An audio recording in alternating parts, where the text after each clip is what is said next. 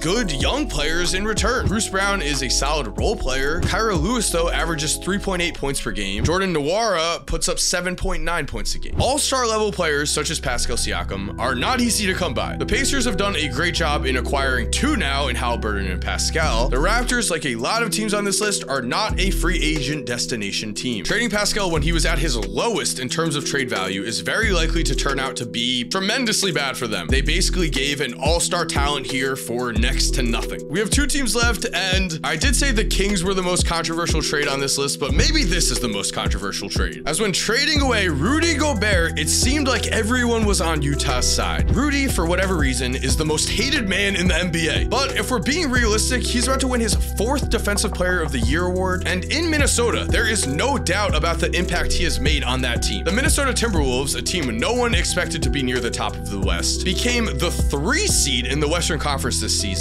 even with the Karl Anthony Towns injury, as Rudy finished the year 1st in defensive rating, 1st in defensive win shares, and 5th in offensive rating. Again, Rudy's impact cannot be denied. The Utah Jazz did not have to trade Rudy. For Donovan Mitchell, they got back an all-star in Lauri Markkanen. For the current Defensive Player of the Year in Rudy, the best player they got back is Walker Kessler, who after a promising year 1 seemingly regressed in year 2 and averaged just 8.1 points and 7.5 rebounds per game. With the Minnesota Timberwolves near the top of the Western Conference now too, the multiple picks that Utah will get will likely all be in the mid to deep 20s. Utah has made themselves into a middle of the pack team that is not a free agent destination, and I think Rudy's impact on the Wolves is speaking for itself. Finishing off this list, we have one of the worst trades, as the Washington Wizards may have handed the Boston Celtics a championship this year. Kristaps Porzingis has become one of the NBA's biggest storylines this season. Finally playing for the right type of system, he has been unstoppable, and Boston is headed into the playoffs as the NBA Finals favorites according to Vegas. The package that Washington got in return here is gross. It's so bad. Danilo Gallinari would have been a great get 8 years ago. The Wizards did use him and Mike Muscala to go out and get Marvin Bagley, who has been underwhelming slash a bust everywhere he has played. Washington also got Julian Phillips, who they moved to the Bulls for 2 second-round picks. And Tyus Jones is a solid role player, but that's really the best they got. They got a solid role-playing point guard for Kristaps Porzingis. Washington did not need to make this move. They felt their hand was forced because Porzingis could leave in the offseason. However, that max contract money for Porzingis very well could have spoken to him. And on top of all of this, we have yet again another situation where a front office could have traded a player when his trade value was high. Last season, Porzingis would have gotten a much better haul, but instead they waited until this year to trade a 28-year-old all-star level talent for next to nothing. If you're going to commit to the tank, at least get some young talent and picks back. It was the Boston Celtics who got a first-round pick out of this deal. And so there we have it. Thank you for watching. I hope you enjoyed this video. If you are still here, please make sure to subscribe and turn on post notifications. That way you never miss a video. And thank you for still being here. And I also think you'll really like this video we recently did on Luka Doncic, or this video we did on Isaiah Thomas that actually goes way more into depth on the Kyrie Irving trade that was talked about in this video. If you're already subscribed, thank you so much for supporting. You're awesome. We all know it. Have an awesome day and peace.